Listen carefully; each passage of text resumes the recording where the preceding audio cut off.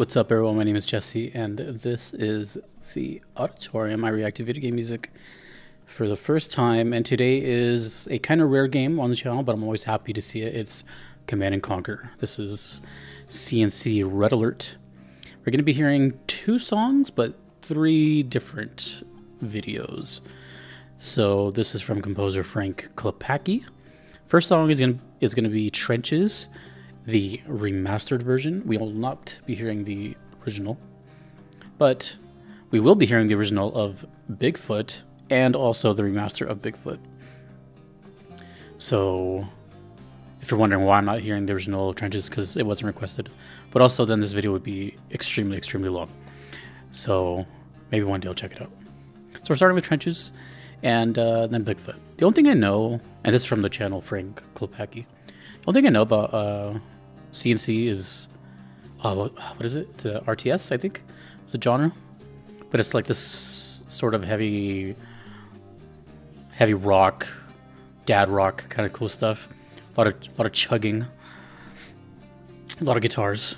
And but also some electronic stuff that has surprised me before. These are requested by Darton on Patreon. Thank you so much. Let's get into it. Trenches from CNC Red Alert.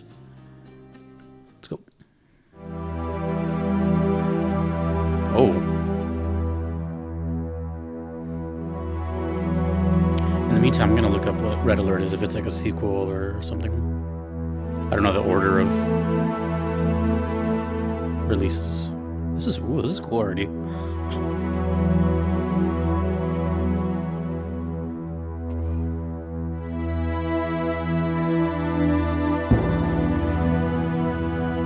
Like a movie. 1996. Westwood Studios. Alright, we'll read that later. This is the second time I've heard like a big deviation from Command & Conquer's music.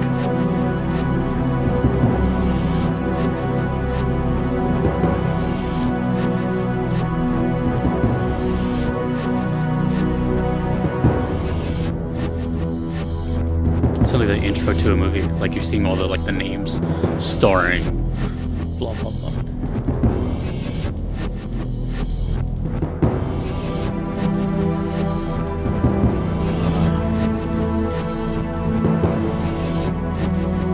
This is reminding me of something, but I don't know what.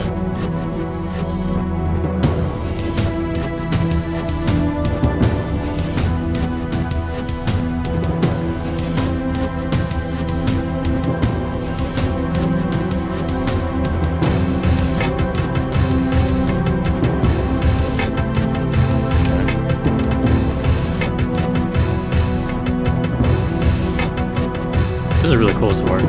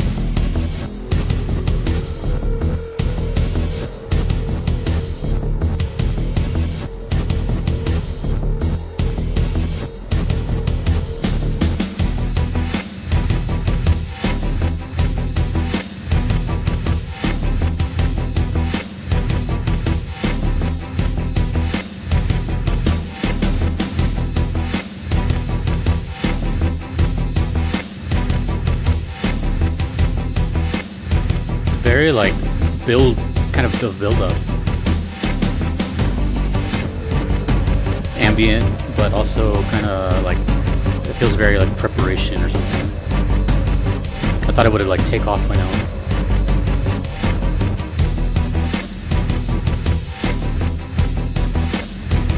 pretty like stagnant though. It seems like it's just floating here in this energy.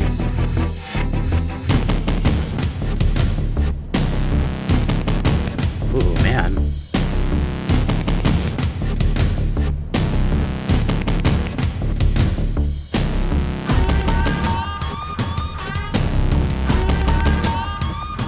That's him too, right? Like, he's everything. I'm pretty sure he's a guitarist. Ooh, I like this. This is interesting. This is a very less is more thing here. I'll explain later.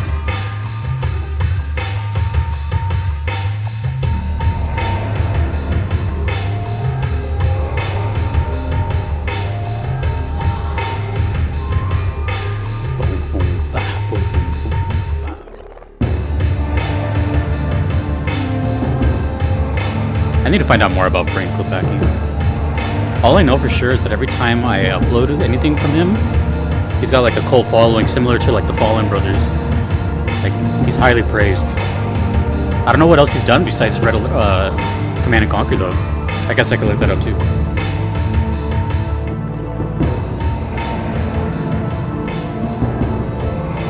Okay, we're winding down here. Got my Wikipedia going here, but I want to talk about other stuff really quick. Oh, the snare. Like military snare. Dude, this is cool.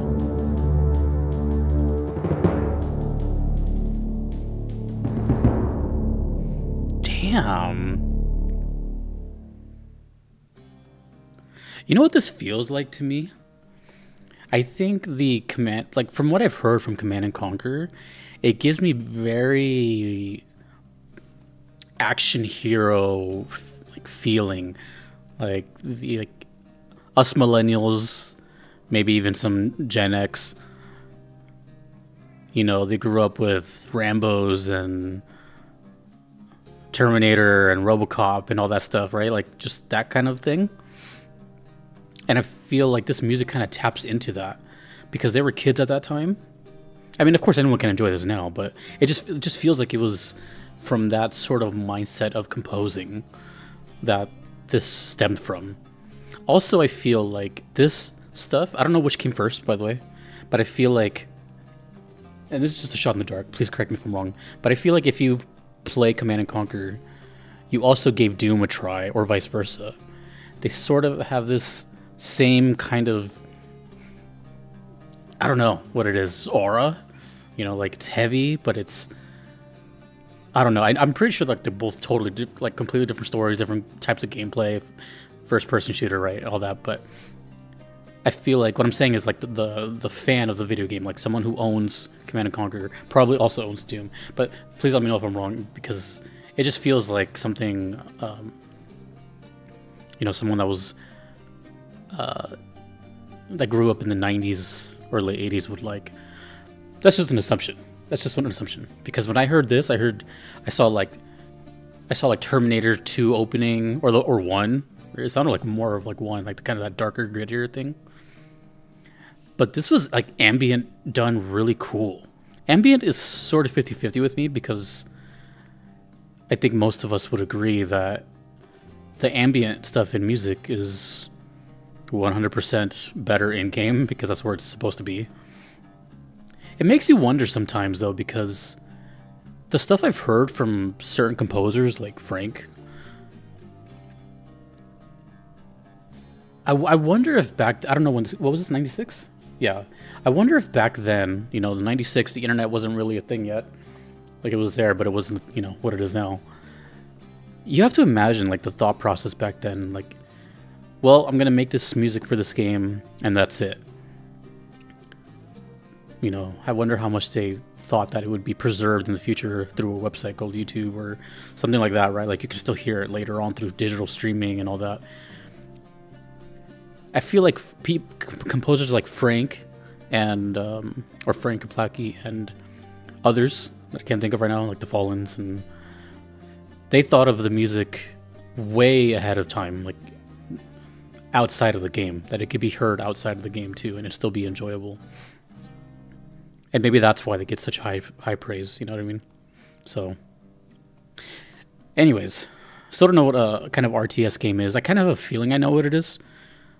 If I had to guess, I would say the closest thing I've experienced to an RTS, based on what I've heard, is I think the closest thing I have is like Fort Condor and FF7.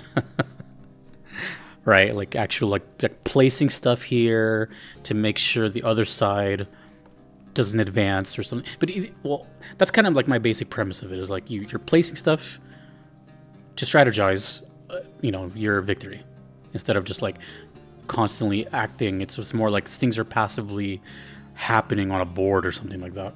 They sound fun. They don't really sound like something I would play myself, but it would be something that I would actually probably enjoy watching. You know, see how people think. Kind of like I like watching people play chess. I don't play chess, but I like seeing people think. I don't know, it's kind of weird. Anyways, I'm gonna actually look up more into this because I want to see like which came first. If Red Alert was a sequel, you know, like I want to see what was the first in the series. There's a lot of information here. The other thing I said was that this is kind of like a less is more type of thing, right? It was just like this really ambient track that's just kind of building, dun dun dun dun dun. But whenever the guitar came in, you know, they could have shredded, they could have done a riff, they could have done some melodies. All they did was just hit a couple of like really improvised, loose pinch harmonic notes to, I believe, emulate a sound of like an alarm. Whatever it was, it sounded perfect there because it sounded like it just was just raw. And I like that. That was really, really cool.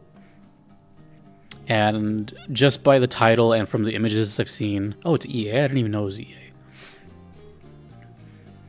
It seems like it's obviously like war inspired. So, anyways, let's continue to. Oh, this one's also called Red Alert. Okay, so in my head, Red Alert I thought was like the remaster, but I guess Red Alert is also here. Anyways, let me know if I'm wrong, but I'm guessing this is the original song, Bigfoot. And then after that, we're going to hear the remastered Bigfoot. Oh, I just got an idea. Is the left one the original cover art and the right one is the new cover art? Because that's kind of cool. I know nothing about this game. Anyways, let's hear Bigfoot from what I imagine is the original game. I wonder if this has to do with the monster truck or the monster itself.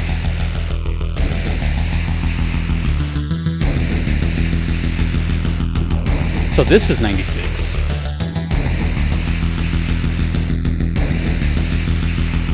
I'm gonna have to do some more digging here.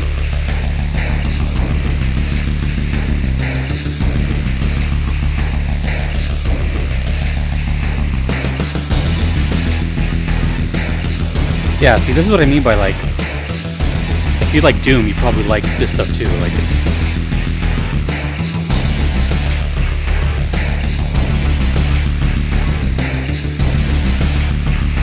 Oh, there's a handful of Command & Conquer games. Holy crap.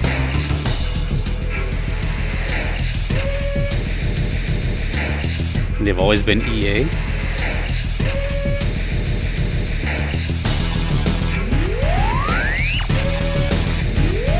It's based on Dune 2? I've heard of Dune.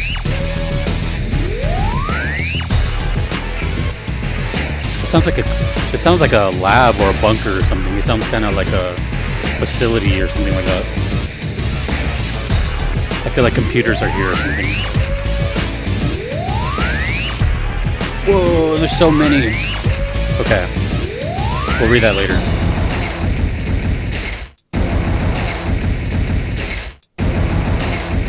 That sounds like gunfire as drums.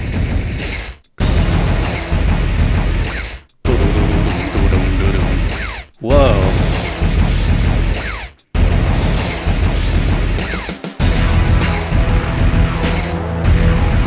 Oh, that sounds so cool. I can already tell the remastered one is going to be like chunky.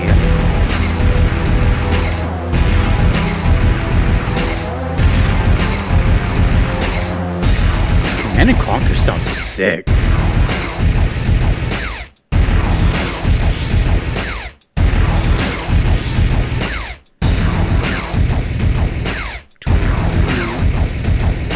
like the perfect blend of electronic and heavy.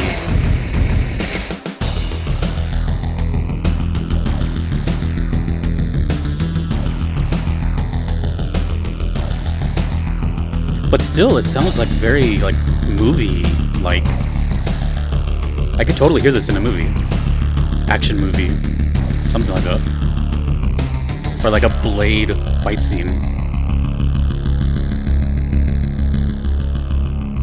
Oh. Where are we going?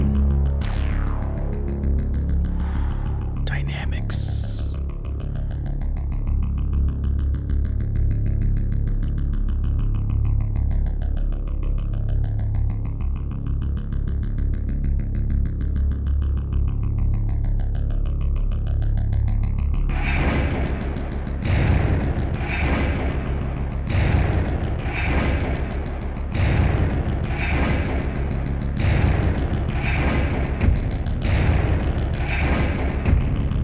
Oh, are they turning that into a percussion?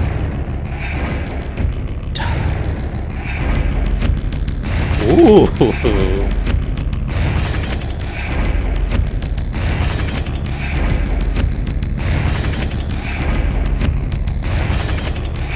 Whoa, the percussion is building.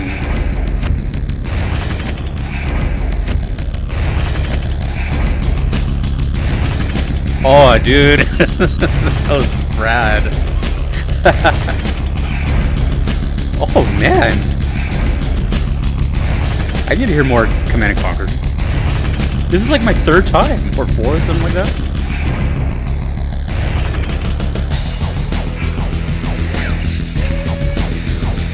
So if I recall correctly, this is thinking music. You're doing quick actions while hearing this. Strategic actions.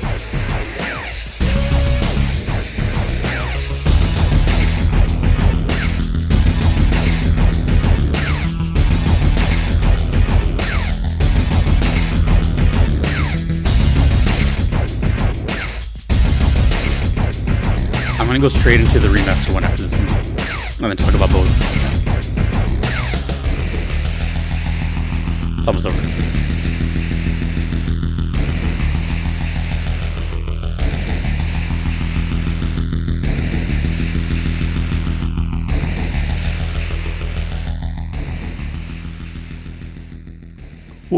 Okay, let's go straight into the remaster right now.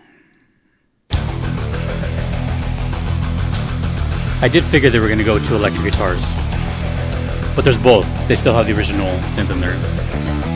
Let's just see what happens. And that is a lot of distortion on that guitar. Like pure gain.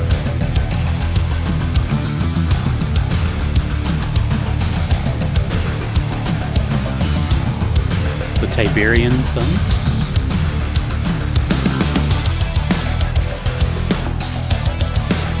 Drum set now. Yeah, now it's more of a like band feel. If I recall correctly, he plays live too, right? Or used to, or something. So he probably got the idea to just make like an album of a live setting of the songs. Yeah, it's a real bass too, so it just sounds like a band playing, you know?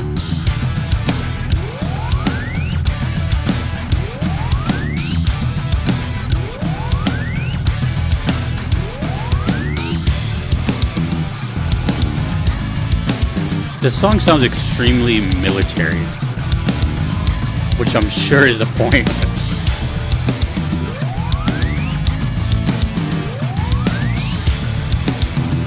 I like how it's the same person. You can see like their lips match. It's the same person.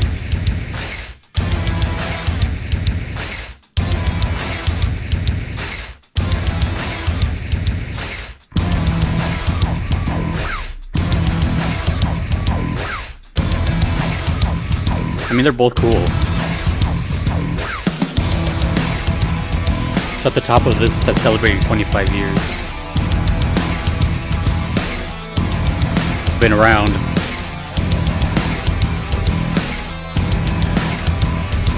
Yeah, it's a totally different feel now, but The soul is still there.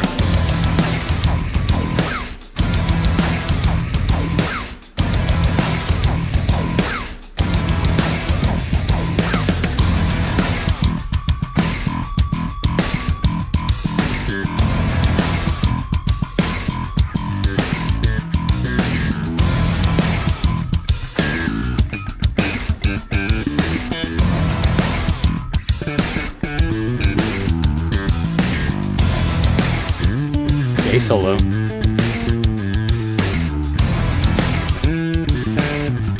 I like that. Ooh. Ooh. The bass has like a little bit of distortion too.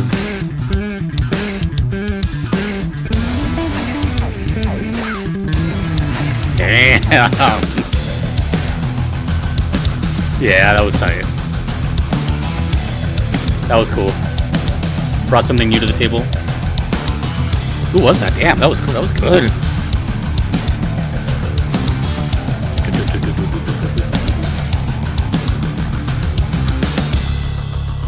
Alright, here we go. Here's the bridge. See how they're gonna bring back the percussion again.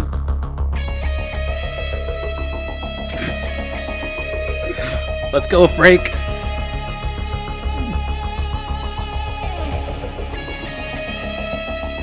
The bass is going from left to right.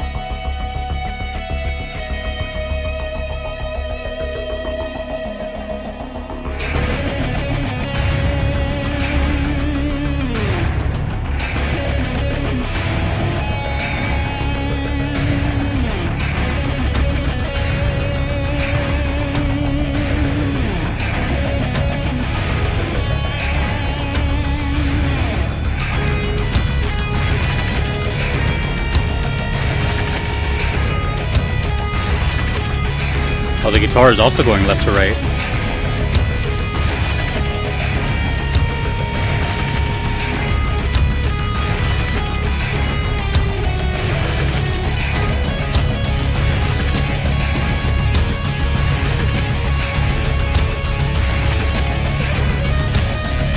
I wonder if he's gonna bust out like full-on solo or just do leads.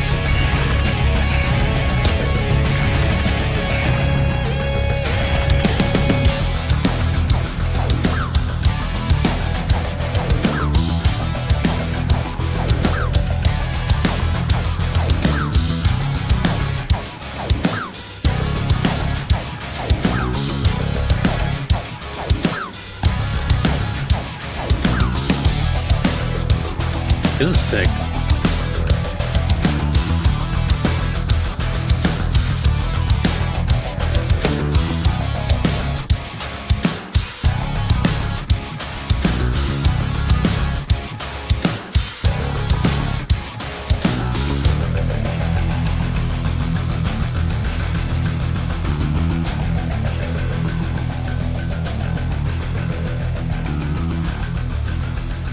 Fade out.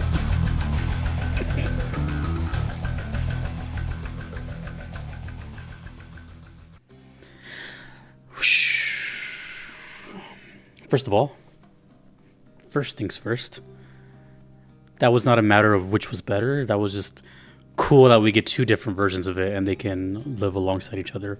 Those are both really cool. A couple things I want to go over, see if I can remember them all. First of all, I have the timeline here of the games. There's a lot. It goes from 1995 up until 2020. Starting with just Command and Conquer. Mind you, I have no idea if I've just heard Command and Conquer by itself. Then it went to the Covert Operations, Red Alert, and then Red Alert, Red Alert. They've kind of like seemed to have changed their... I don't know, like is it like a series or like an umbrella of games? For example, like in 2002, there's something just called Renegade. But I don't know if it says like, if it's like Command and Conquer Renegade or just Renegade. Oh no, it says Command and Conquer Renegade. Okay, never mind. I'm looking at the Wikipedia, by the way. So I'm not sure when these remastered ones were. Unless it's this latest one I'm seeing in 2020 where it says Remastered Collection. Anyways, there's a lot of games. So first things, well, second things second. I want to ask this to the people that are watching this, that have played the series pretty much since inception. I want to know, how was your experience, like playing the first one, hearing the first one, experiencing that, and then hearing these later, like growing up with it. That seems really exciting and kind of rare. That's not like a common thing you can just do, that many people probably don't get to share that experience. So if you're one of them, please like share how, well, you don't have to grow up particularly. Like, I would like to hear from them, but also I would like to hear from, if you just played both, you could play them recently both and just experience them that way. But I think it's pretty special to not only have the same composer, but just the history there, you know. It's, yeah, there's a lot of game series that last for a while and have followings and stuff, your Marios, your Sonics. But then there's a lot of other games that don't sell millions and millions like that, but also have withstood the test of time. I consider 2020 pretty damn recent. Like, that's still stuff being made. Maybe there's something new down the pipeline. Like, if it ended in, like, I don't know, 2000 or something, then I could say it's, like, pretty much dead. But who knows? You know, maybe it's still a thing. So that's cool. And again, like I mentioned, the same composer coming back. That's something that really was making me think a lot as I was hearing these songs. Because I've been making music, right, 20 years, just about. And, well, longer, but whatever, for a while. And it makes me think, how would I approach, or how would you, like, try to put yourself in that position of you making something and then years later redoing it? You know, how faithful are you going to stay to it? Have you heard it so many times that you just are bored of it? You know, obviously it would be an honor to come back and do it, because there's probably a good chance, this is just an assumption, that back then when these were being made, he probably thought it was just like a weekend gig. He got hired for a little job and never thought it would be anything. That's a very, could just very well be a possibility. Not that it wasn't epic or historic or anything like that, you know what I mean? But he was just probably just trying to get paid, got hired, something like that, you know? So to come back, I think about all those things when it comes to these. And there's not a lot of instances where that can happen. And I guess I could talk about the song now. Let's talk about the second one. I just heard that one. The second one obviously was more band-oriented, real guitars, real bass, drum set. And they still kept the synth pulsating in there, but it was mostly like it felt like the essence of one of their live shows type of thing. I don't know how often they do that. I just know someone sent me a link once of Frank and some band. I don't know if it's his band, but they were playing some Command & Conquer music. So this one had a very lively feel, and, you know, it's definitely modern. They changed it up, though. You know, they did some new things. It was more focused on the electric guitar this time, and the bass, and less percussive stuff. It was really cool. Obviously, they had a little more of expressive guitar solo. The bass was probably the highlight of the second one, because it was just a bass solo. You don't really hear that too often. Really nice. But the first one, the original song, man, that holds up. That was cool. Had this constant pulsating feel of just something's coming near, and it's very tense. It's a very tense song. But on top of that, I really like what they did with the percussion in that one. It sounded, you know what this sounded like to me? It sounded like Frank Klepacki took the idea of the source material and just went all out with it. Oh, it's a game about war or military or something like that, whatever. Okay, watch what I can do. And it sounded like he turned artillery and weapons into percussion, right? When the bridge came in and it was just coming back up, it sounded to me like missiles being loaded, like, and then it just kept building up, and then it sounded like a bullet sash, like being prepared, and then, you know, it just sounded like weaponry being ready, and that was so cool. And that was the percussion, building and building, and it sounded like an army was growing. It was cool. Like, I really thought that was pretty genius. And that was not in the second one, but I mean, it's cool. It doesn't have to be. Yeah, I don't know. I think Command and Conquer just needs to be on the channel more. I don't hear it all that often. And the stuff I have heard, it's just, I can just feel the passion behind it. Yeah, that's really all I got. I don't know much about Frank, though. All I know, I mean, I guess I could just look it up. But all I know is Command and Conquer, you know what I mean? Let me see. Let me just do the quickest of search. Like, was he a musician first, and then, you know what I mean? Let's see. Damn, he looks like a badass. It's from the US. Let's do it.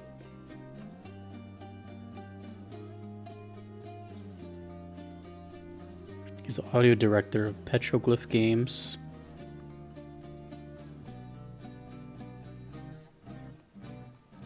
Seems like the life of the party or something. Okay, so he's done some music. Dune 2. Oh, game we were talking about earlier. So Dune. He's done some Dungeons and Dragons. Anything I'm seeing if I recognize anything. Okay, basically he seems to be like Westwood Studios. Like he was the house musician. Because all these games look like Westwood Studios. Yeah. And then once Command and Conquer started in 95, it just kept going and going and going to Command and Conquer. Blade Runner, Dune. I don't recognize anything else though. Star Wars? Okay, and then it's just been nothing but Petroglyph games after that. I wonder if Westwood turned into Petroglyph or if that's just his own thing. Okay, so he's pretty much stayed within a realm of like, let's say 5 to 10 games and just kept making stuff. Anyways, that's really cool. Let me know more about whatever you want about Frank or his band or Command and Conquer or all the games. What is Bigfoot? I forgot what the titles was even referring to, but that was cool. That was really cool. So thank you, Darton, and hopefully we get to hear more soon. Thank you to all my patrons you see here. I couldn't be here without them. Thanks to you for watching. My name is Jesse in the auditorium later.